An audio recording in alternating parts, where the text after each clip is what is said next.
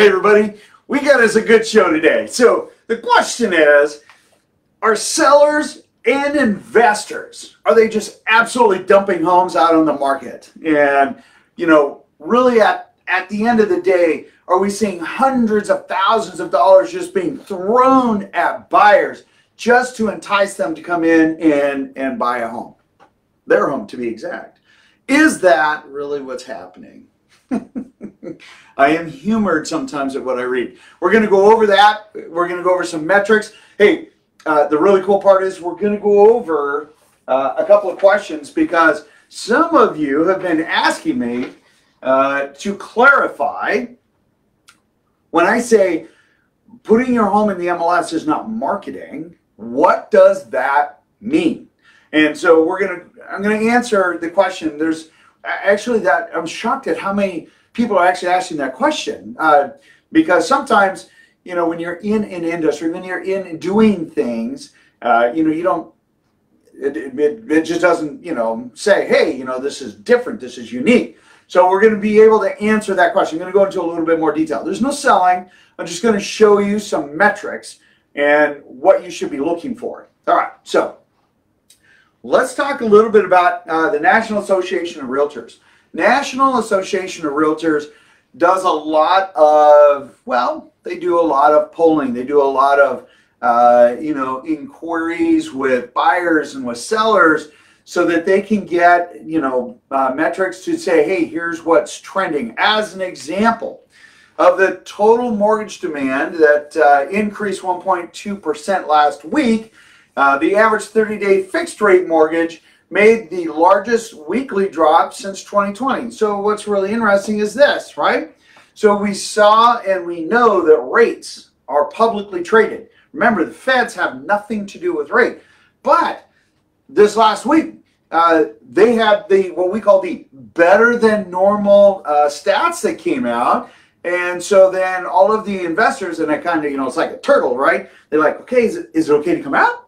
And then they move out of bonds and move out of treasuries and they move into other stocks and whatnot that are out there. And then when, you know, crisis hits, whoop, they pull their head back in again, and which means that they go into bonds and they go into treasuries. So understand, we're going to get a really important number, in fact, 2 of them this week, dealing with, you know, like CPI, the cost price index. One is going to be on supply. The Feds like to watch that one a little bit more because they take a look at manufacturing. This last week, manufacturing numbers actually performed really well, and therefore people pulled out of the treasuries and the bonds into the market, and then interest rates go up. Okay, well, it does that every single week. So will we pop back down again? More than likely, yes. As we kind of hit into some of these summer months, as we get through and our next vacation / trifecta of what we call the real estate ghost town. And some of you say, well, what does that mean? Okay, well, let's take a look at some of the numbers. I'm going to walk you through this. So you might remember that the end of May through technically the July 4th weekend, there are 2 vacations. You have Memorial Day, you have July 4th, you have kids getting out of school, you have vacation. It's called the real estate ghost town. It's seasonally normal that it just goes away. Post July 4th, however, the market picks up, and it picks up significantly. Why? Because people are wanting to get established. You know, it's beautiful weather. It's good time to buy a house and all that. And that will always pick up till about, I would say, late August when, yes, you guessed it, we have Labor Day weekend. We have students going back to school. We have last minute vacations, and we got people having, you know, hey, winter's coming. I need to go out and play. Okay. So then all of a sudden, boom, we hit that slowdown or the second real estate ghost town. And then towards really at the end of September, after everybody's kind of adjusted, as we head into October, boom, the market takes off again. Now, if you take a look at this, this is a very clear indicator because remember, we had gobs and gobs of homes coming on market. That was clear. Where my numbers go? Up here, when we take a look at the difference between July and August, and we take a look at up here, we can see that we had a ton of homes coming on market, which is normal, right? But the pendants were lagging. Well, that's normal. They were lagging until after July 4th. And as expected, even some of our clients are like, wow, that's amazing.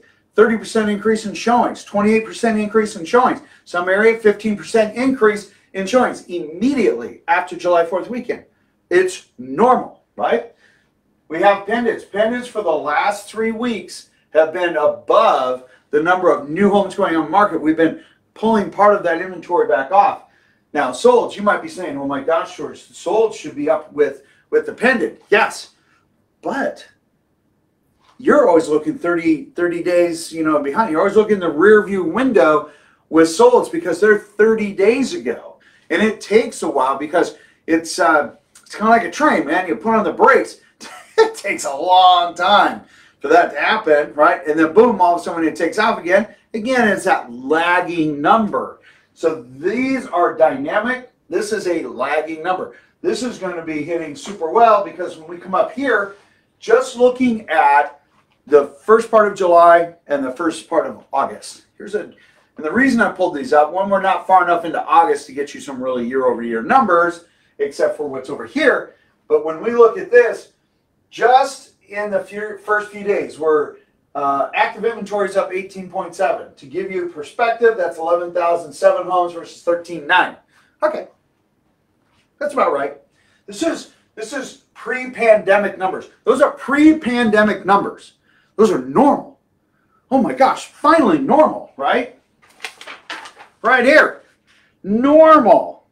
So you see the light green is number of homes active, the dark green is sold.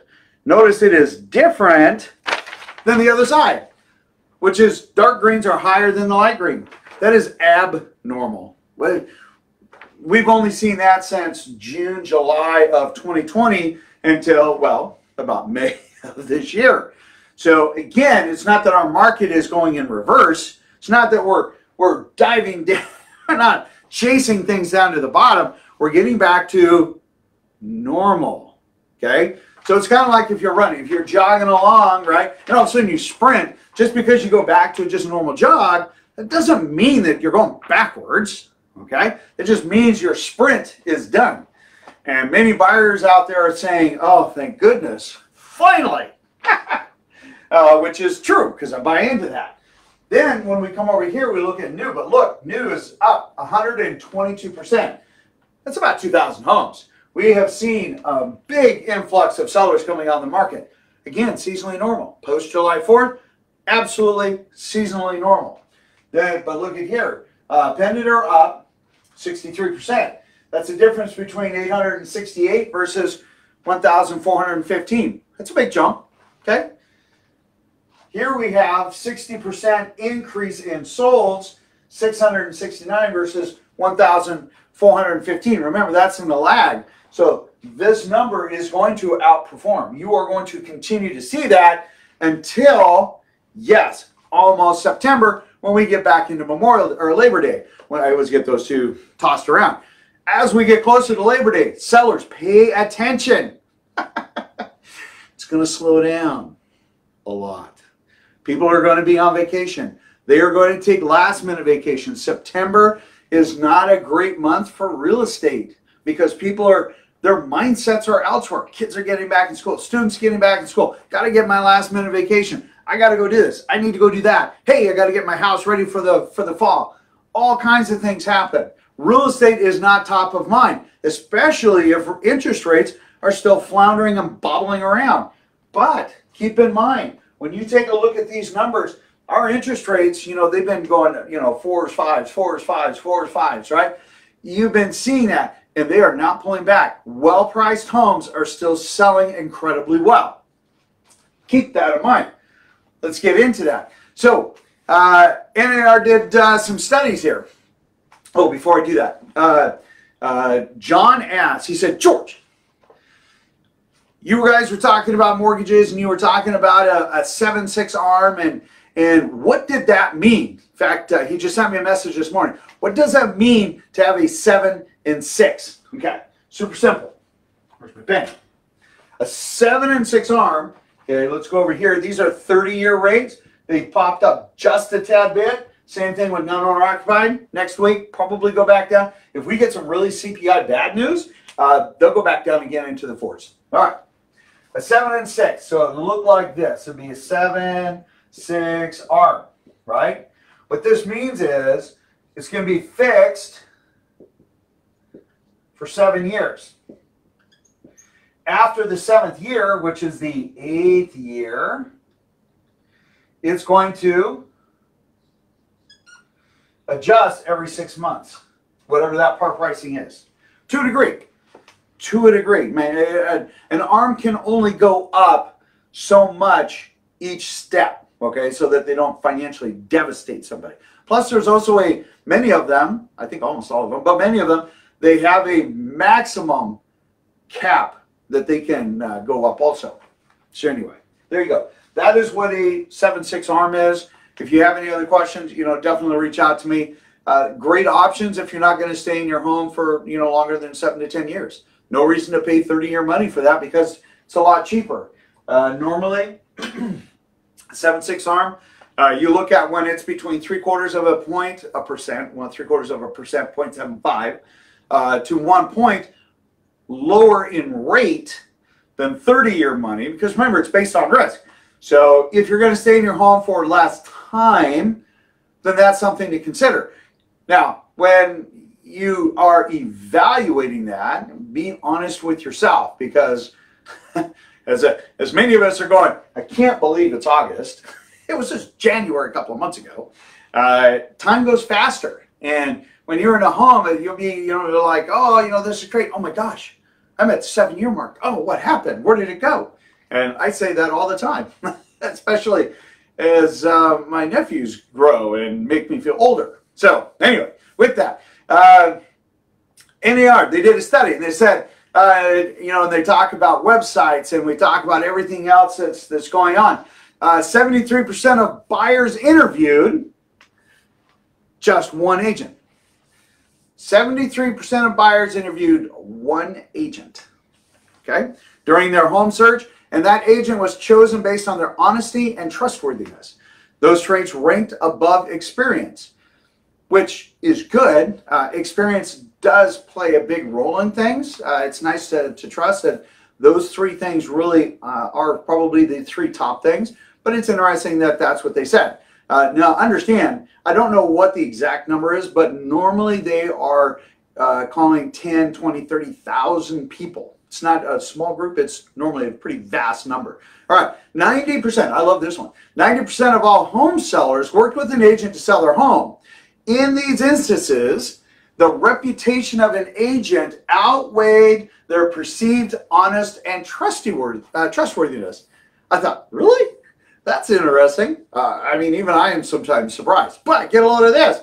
60% of buyers were married couples. That's what it says. 60% of buyers were married couples. Well, does that mean they're no longer married? It's not what they're saying. But anyway, I thought that was funny. Shouldn't it say that 60% of buyers are married couples? Since that, I don't know. I'm sure Linda Alley's out there, who's my English major, who critiques my information, which I love. Hey, Linda, shout out to you. She will probably post some kind of comment for me. Anyway, but get a load of this. Girls are better than boys. Now, most girls are out there going, yeah. Okay, 19% of buyers were single females. Okay, but only 9% were single males. So, dudes, man, you gotta get on the ball, man. Quit buying toys and buy yourself an investment. And let's see here. Another 9% were unmarried couples. Okay, that's awesome. All right. Now, understand, they said that no matter the buyer's age, okay, doesn't matter if you're 18 to 95-year-old, didn't matter, right? Okay, the internet is the most common tool in the home search.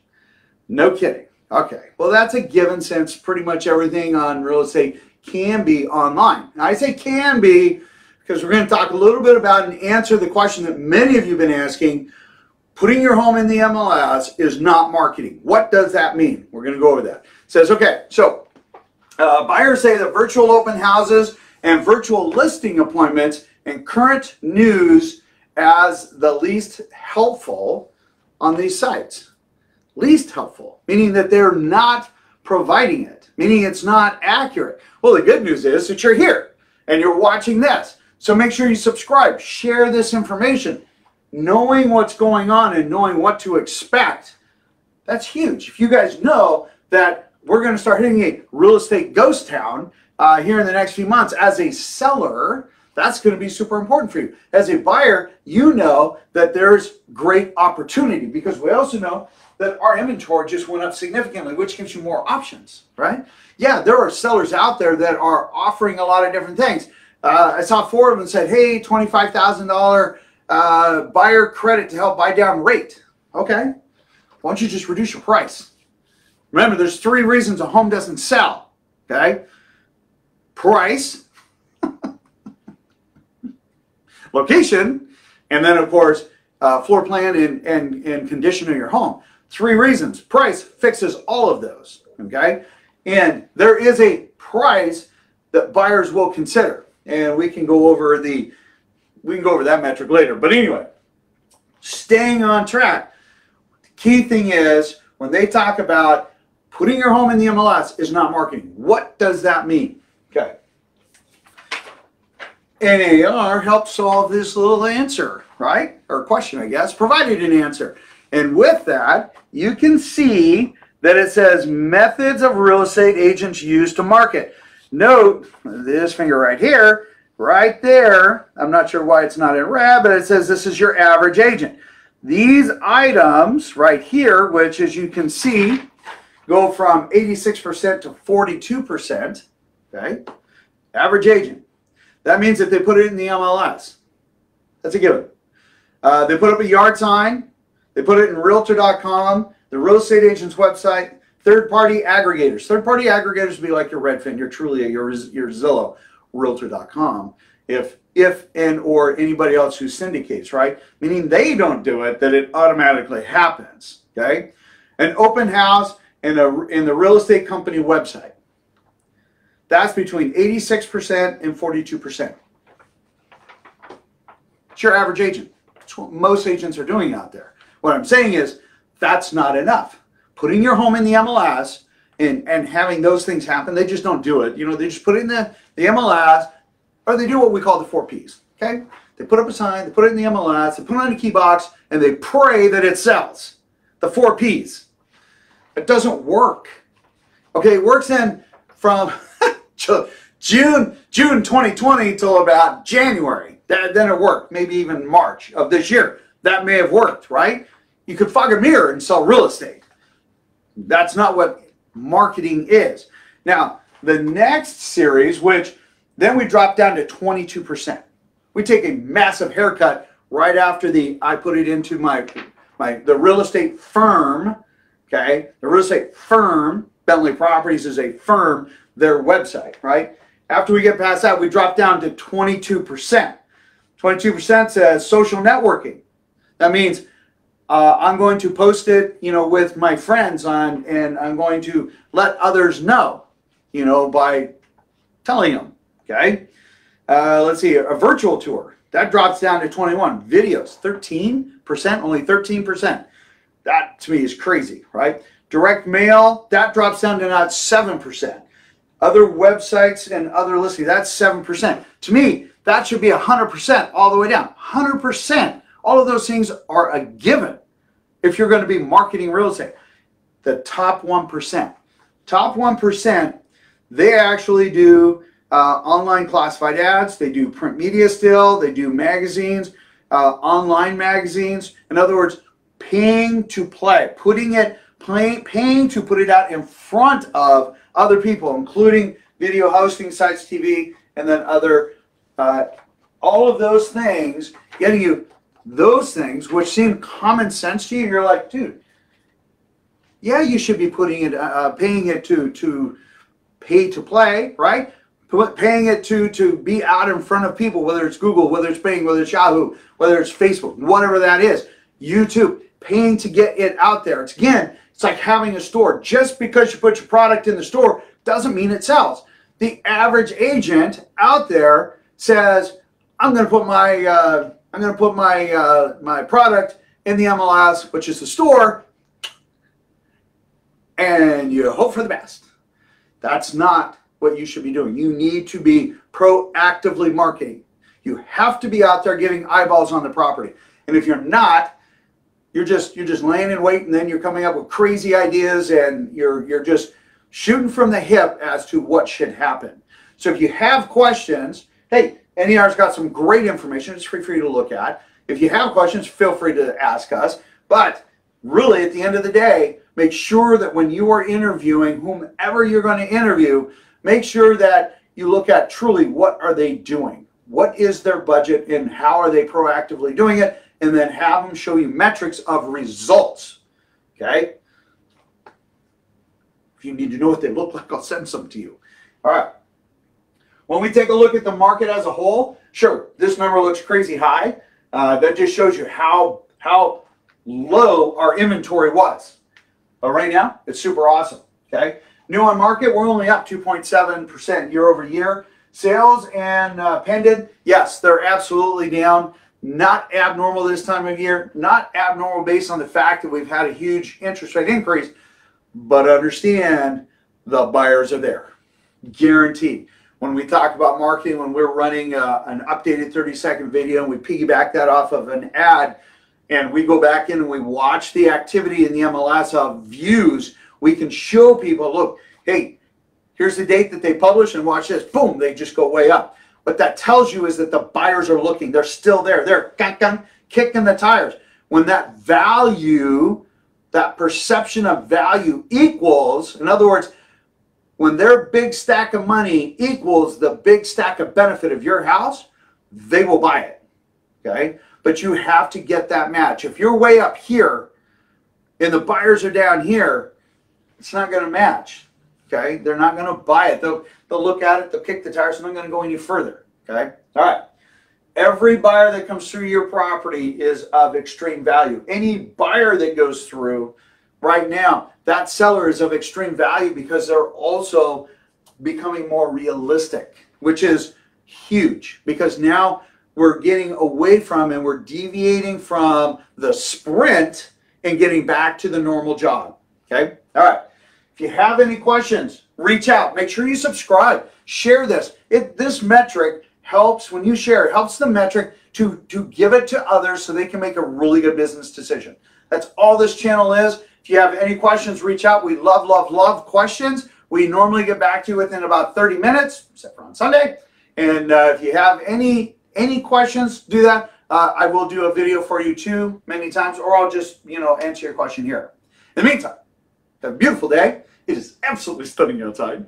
And stay safe. In the meantime, I'll catch you on the next video. Take care.